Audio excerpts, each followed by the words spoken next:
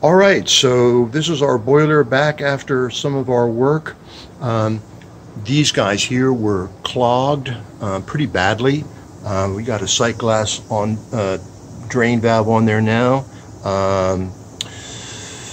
If we were to open this up, the dirty water would return, but we've got it pretty well cleaned for now. That's great. We got our pigtail is now brass. We've got this set at its lowest possible setting. It's still going to be 3 times higher than the system needs, but we've got to start somewhere. We tested the low water cutoff by draining this and allowing the unit to go through a normal shutdown and refill. This guy worked.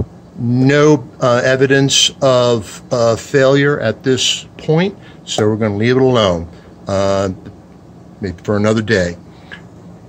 We took that plug out of there and we put our lovely full port drain valve on there, and when we flushed it earlier with some cold water, we got definitely some Mississippi mud out of there, but nature of the beast.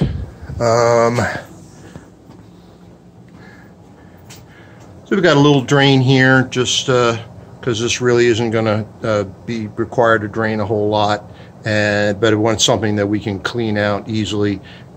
Looks like we've had a leak there, and there's some rust there, but it's not active today, so we're going to back away and leave it alone. And we got our Gorton number 2. I said 1 in the earlier video, but I meant a 2. Got a bushing on there. These returns are starting to heat up, which means that this thing's been running for a while.